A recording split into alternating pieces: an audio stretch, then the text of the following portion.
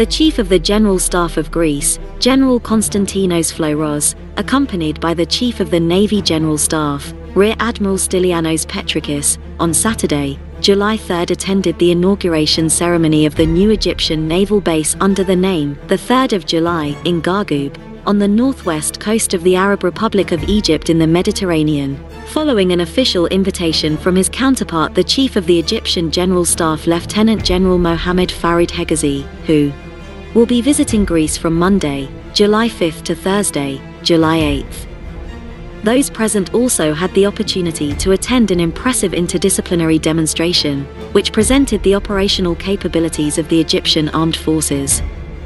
The inauguration of the new base marks the impressive increase in the capabilities of the Egyptian Navy and the role of the Arab Republic of Egypt as a pillar of peace and stability in the Central and Eastern Mediterranean, the HNDGS, Hellenic National Defense General Staff, announced.